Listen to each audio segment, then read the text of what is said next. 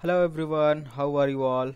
So today again we are having a question from JEE Mains 2022 paper, and this question reads like the number of radial and angular nodes in 4D orbitals are respectively. Okay, so first of all let us write down the formula for radial node.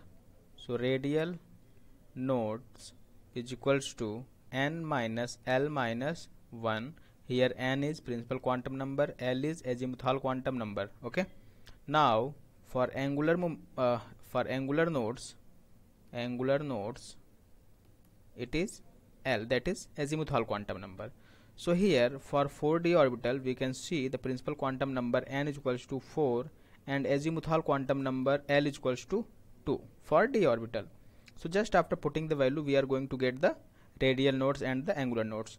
So 4 minus 2 minus 1, finally we are having 1. So radial node is equals to 1 and angular node is equals to 2.